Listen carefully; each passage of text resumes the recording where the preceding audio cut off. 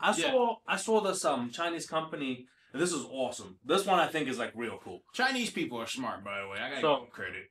So it's glasses that you would wear, Mm-hmm. and if you spoke a different language, as soon as you speak something on the screen, it would translate it for you on your glasses immediately. So they got teleprompter glasses. Pretty much, but What the hell? But it translates the language for you. Are you serious? So they would speak to you in Mandarin, and automatically it would come up with everything it means, or like everything they're saying in that. Who are they selling those?